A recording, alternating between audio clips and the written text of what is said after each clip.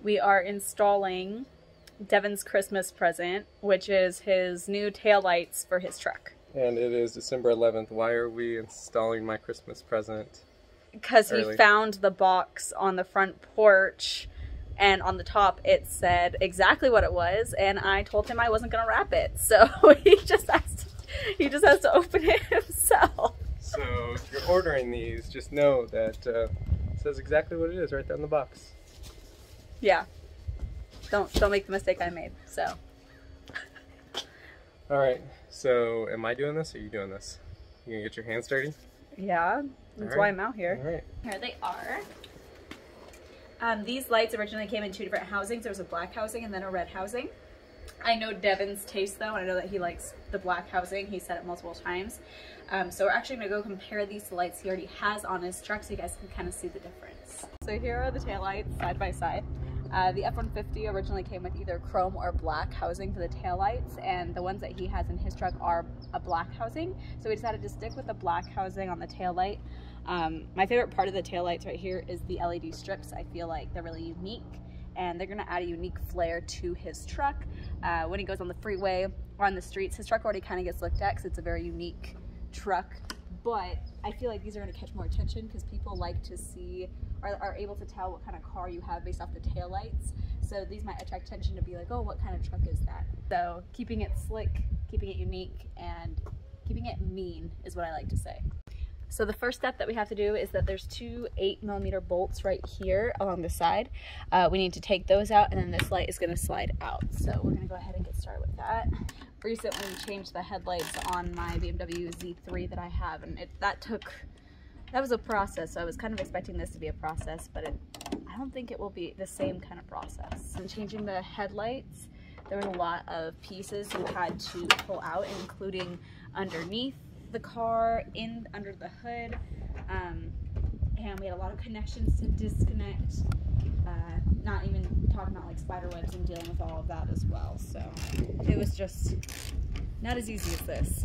So we just undid the 8mm bolts, and immediately this started to wiggle, which scared me, but that really just comes out like this. And now you need to disconnect this. And you can see behind that there's a bunch of different connections, different types of connections. So because I just did headlights, I know the kind of connections these are. This one's a twist.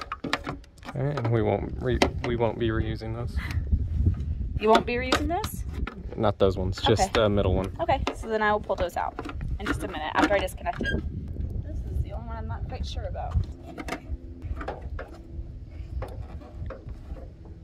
There you go. Yeah, it was a twist. It was a twist? Yeah, so this one you gotta twist it, and you can actually see in here, look, you have it on camera? Yeah.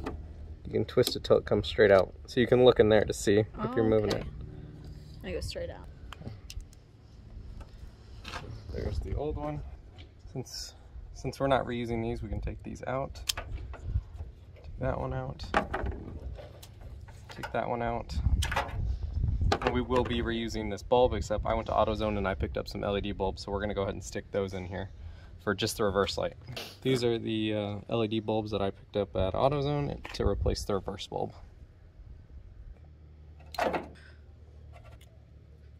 There we go. So these go straight into the circles where the old light bulbs were? Yep, since it's LED bulbs in here, it's gonna go straight into this connection point, like that. Got to click. The bottom one.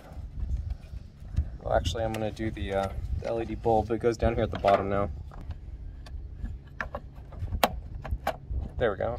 And now twist. That one's in there. Now this last one.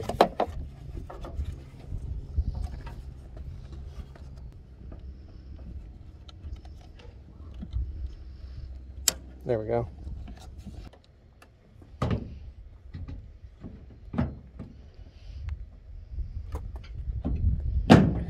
There we go. Yay! A little bit of manhandling. Just a little bit.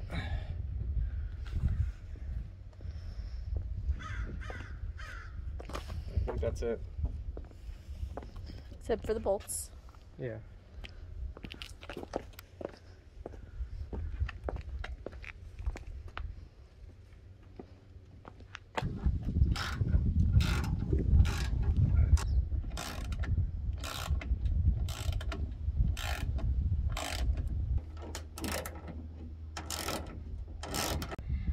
This might be the point where I might need Devin's manhandling because I had to pull it out and I can't. So, all right, we'll switch.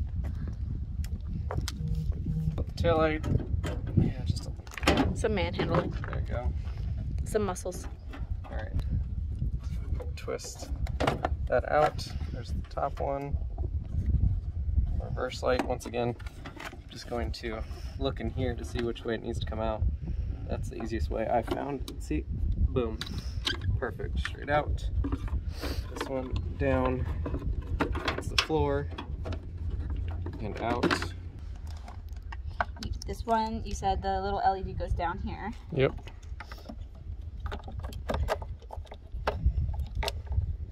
So the other one we didn't show it, but the pieces that we had originally twisted out to be able to pull out the bulbs, you have to make sure that once you make the connection with the wires to these pieces, you put them back in the socket that they came out of. So if you like look here, I'll untwist it so you can see. So this is the connection that we made. Once it's completed, we go ahead and we put it back in, twist it and seal it so it locks, and that protects the electric pieces from water. So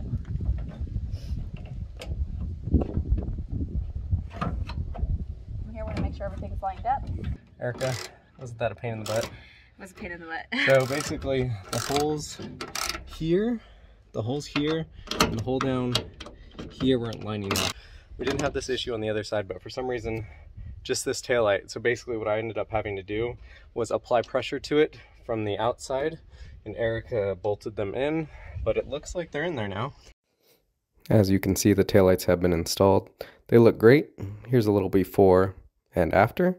If you want to see more content like this and more updates about the truck, go ahead and hit subscribe.